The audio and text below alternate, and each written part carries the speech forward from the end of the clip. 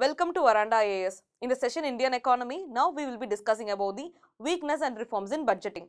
If you see in the earlier session, we have discussed what is government budgeting and what are the components of budgeting, and we have discussed about the type and the procedure involved.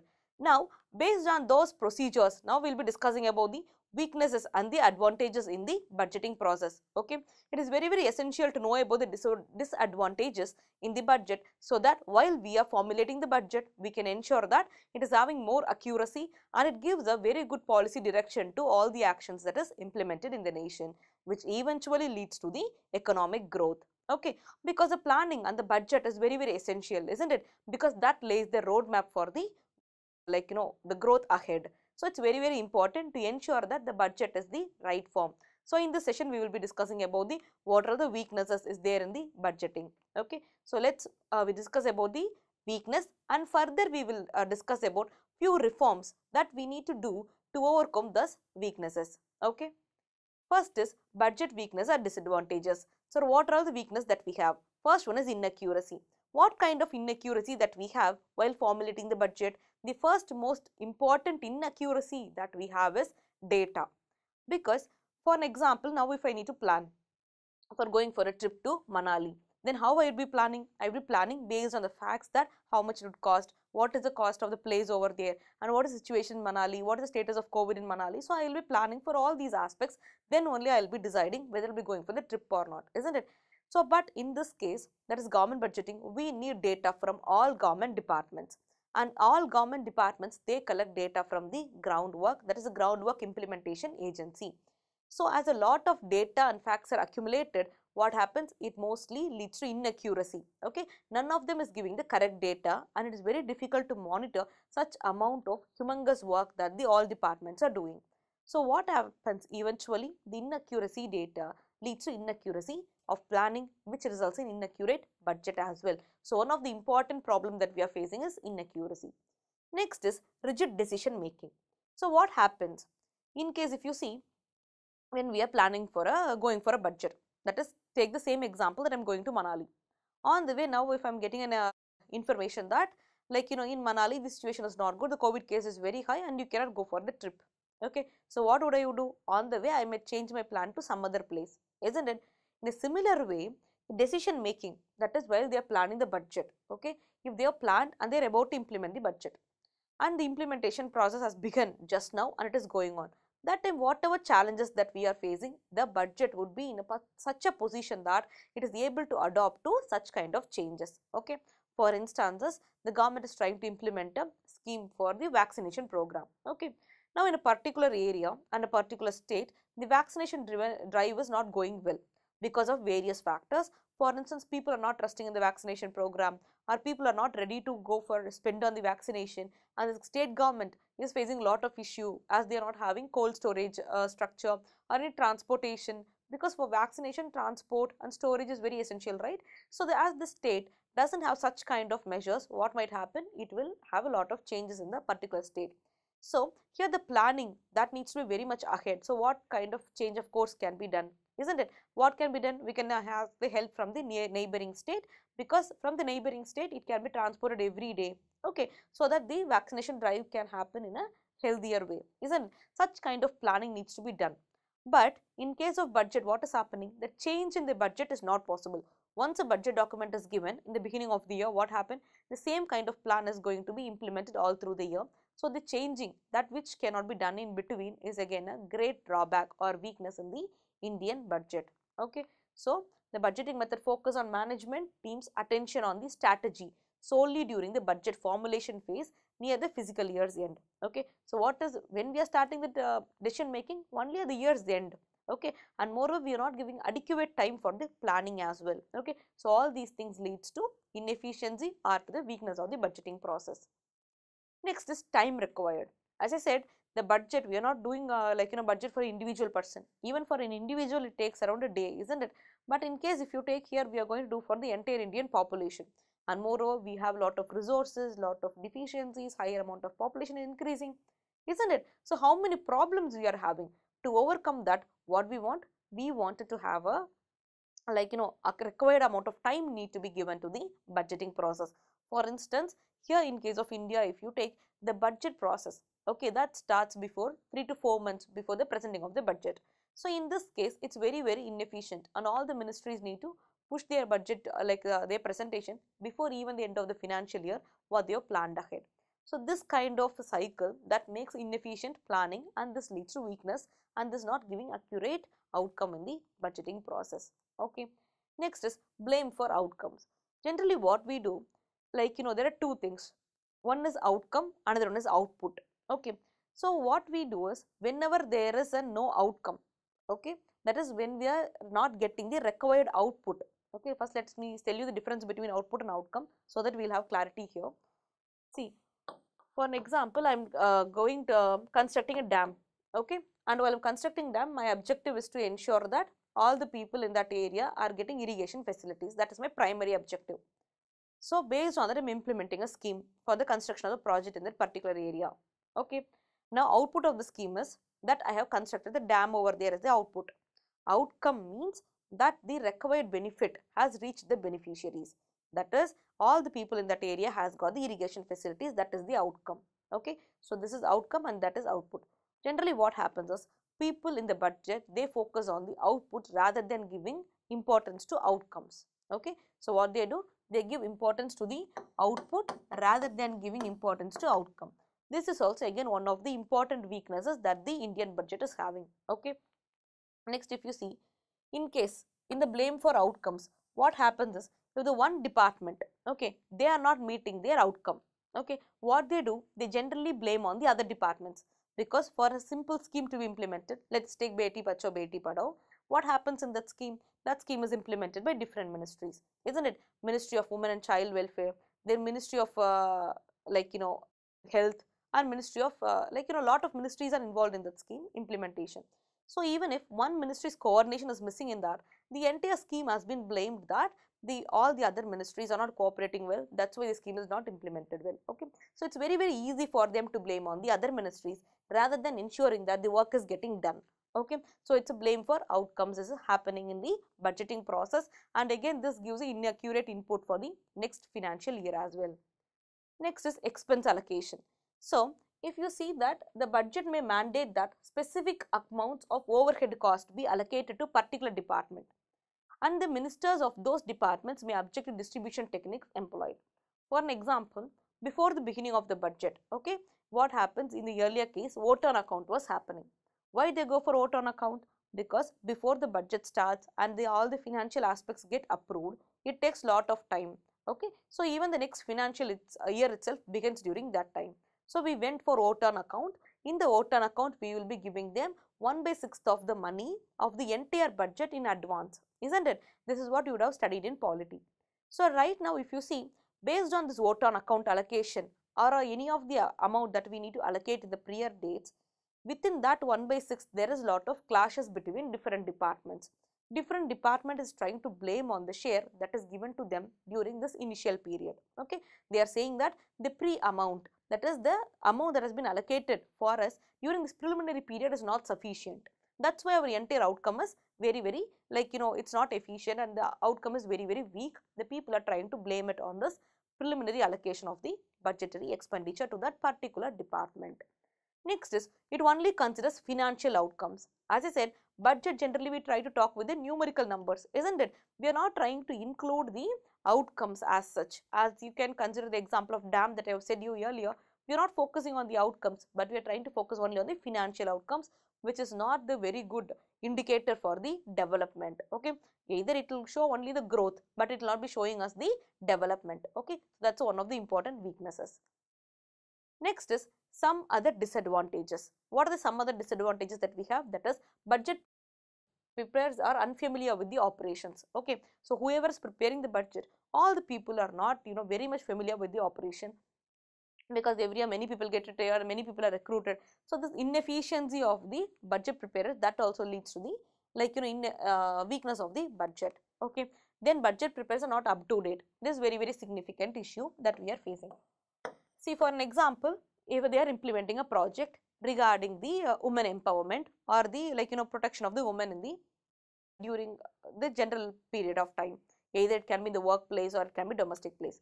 So now what happens, whenever the government is implementing the scheme, they are implementing it in the budget, isn't it? They need to allocate fund for the scheme in the budget without knowing whether the scheme is like either whether it is necessary or it is futile or it can be prolonged over the next period of time.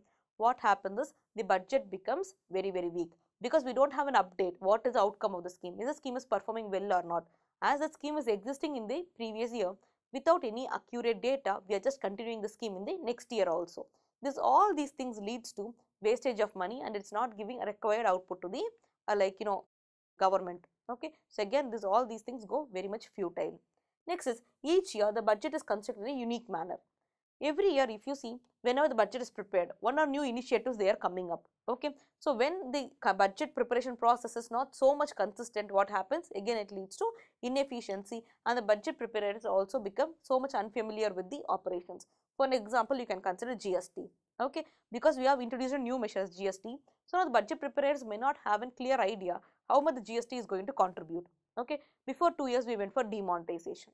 Again, we may not know what will be the impact of demonetization, how the economy is going to perform. So when the upcoming year, when we are formulating budget, we will be facing a lot of issues, isn't it? Because based on the income and expenditure only, we are calculating the budget. In case if you are not sure about our income, either it can be from the tax side or because of the demonetization of its impact on the economy, how come we will be able to calculate the income and expenditure in an accurate way, isn't it? So again, this creates a chaos in the formulation of the budget. Okay. Next is, there is a dearth of raw data entering the budgeting process. That is what, the budget is started before 3 to 4 months of the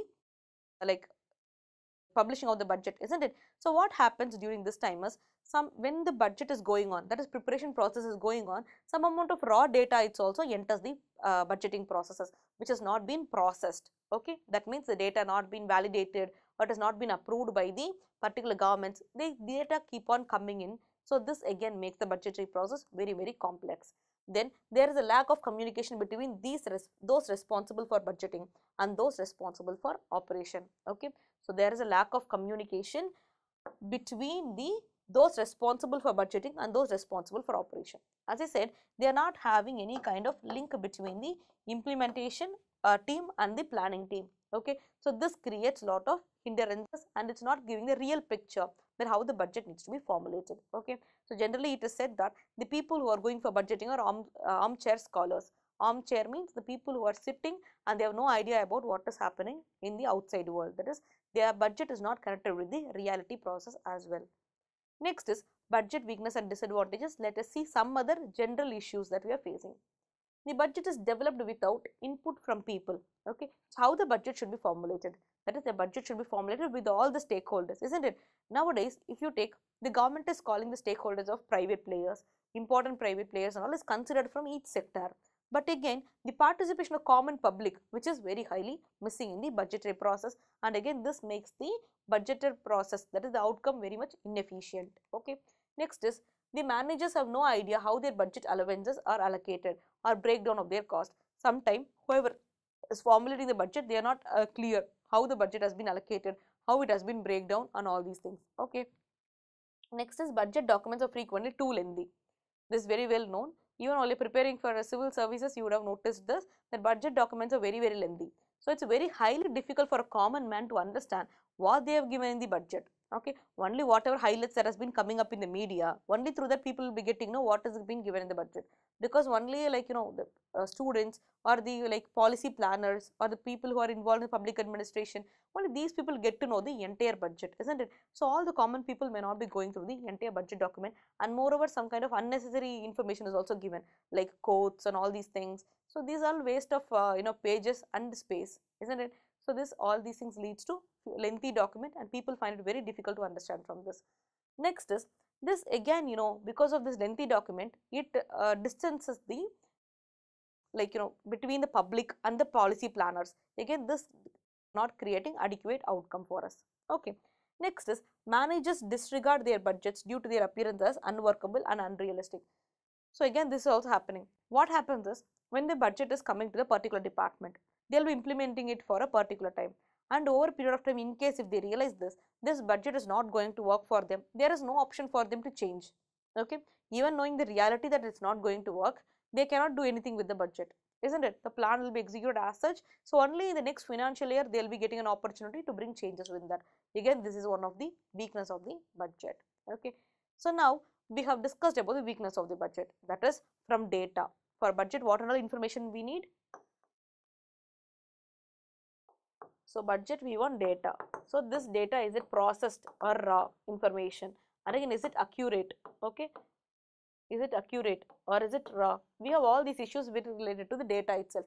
Then what happens in related to the ministers?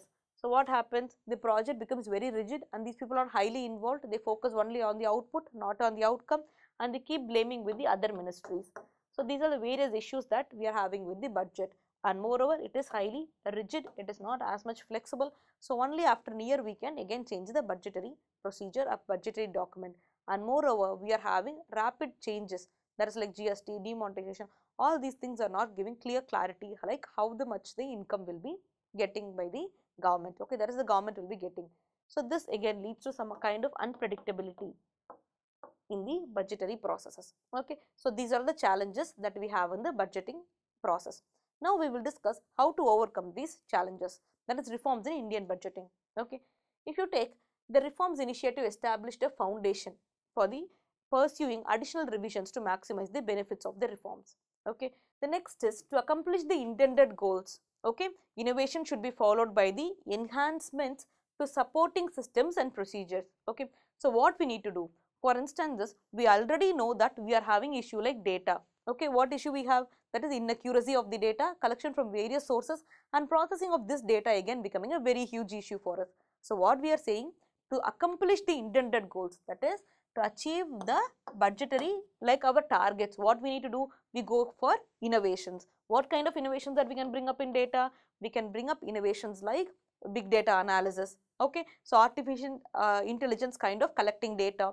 All these measures can be taken. Eventually it will lead us to a right target and right amount of planning as well. Okay, this will simplify the process and moreover every step we are taking we can analyze what amount of success we have reached in the planning and is the planning is going the right direction or not also can be easily monitored. Okay, so this is the advantage of the like having innovations in the budgetary process. Again, this is one of the reforms that has been suggested to overcome the drawbacks that we are having. Okay, next is reform initiatives in the budgetary system in India are as follows. Okay, what are those? One is budgeting should be performance driven. What is performance driven?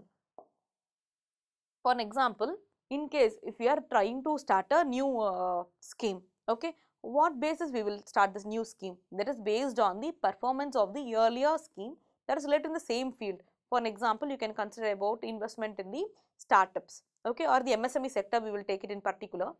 In case if you are establishing a scheme for the MSME schemes, okay, we need to invest how much is based on the earlier year's performance. Okay, so it should be based on the performance driven rather than the demand driven. Okay, even though demand might be very high, okay, but we need to understand how it is performing. So up to what phases the funds should be released or what phase of growth it should be happening, all these should be determined based on the performance of that particular sector in the previous years.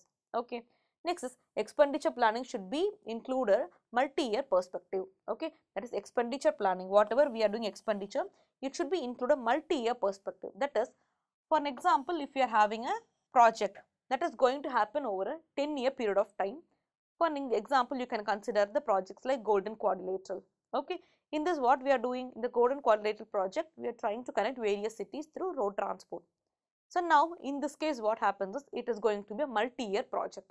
So our expenditure planning for that particular project should be in a multi-year way, even though the fund is going to be allocated in a yearly wise manner. Okay, so that kind of multi-year perspective expenditure planning we should go for, and it should be very much implemented according to the process, that is the performance of the project. Okay, in case of the previous year, if the Golden Quadrilateral project has performed well, then you can invest lot of money in the next year also. In case of the previous itself, if it's not performing well, then you need to allocate it based on the inputs, like in the next year how it is going to be resolved. Is it possible to resolve it or not, or is the process is getting stalled or not?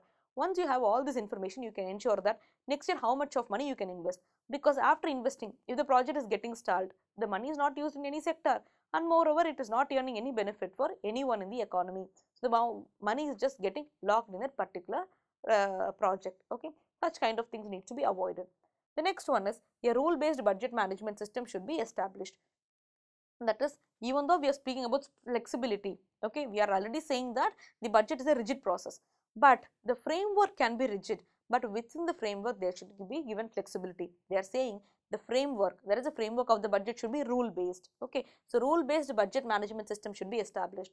For instances, if the data need to be given by the department in every 3 months once, it need to give the data, okay. That is, a rule based budget management system should be established, okay. Now see this in detail. As I said, budget should be performance driven. That is, the budgeting system performance orientation demands development of credible performance data. So how can we analyze the performance? We can analyze the performance based on the credible performance data and the integration into budget decision and enhancement of the performance management system, okay. As I said, you can consider the example of golden quadrilateral. Based on the performance, again you can go for budgeting. Then again here, the planning should include a multi-year perspective. The similar example you can take it here, okay. The last one is rule-based budget management system should be established. As I said, the framework need to be rigid, but inside the framework there should be little bit of flexibility needs to be given, okay. So increase the effectiveness of the rule-based budget management system. The desirable aspect of next generation fiscal rules should be applied. For instance, you can take this example of fiscal consolidation, okay. So why we go for fiscal consolidation?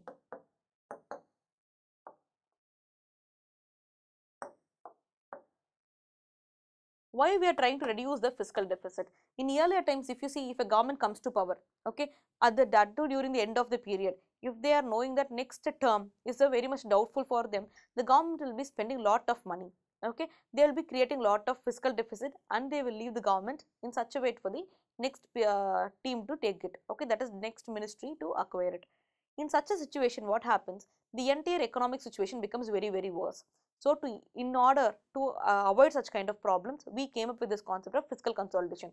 That is, every year we cannot get more amount of fiscal deficit from the market or from the RBI or a particular percentage. Every year there should be some kind of limitation on the deficit that can be got by the government, okay. This process called a fiscal consolidation. So, this ensures that whichever government that has been formed over the next term, okay, they also have adequate financial capacity to run the government. That is not, they are not left without any money, okay. So this kind of measures need to be taken to ensure that next generation fiscal rules should be applied on that, okay. So in this session we have discussed about what are the disadvantages of the budget, and moreover we have spoken about the reforms in the budget, okay. This is an important line that has been given in the main syllabus itself. So try to note down the entire gist of this area and you can write it very well, okay. So thank you so much for listening. Let's catch up in the next session.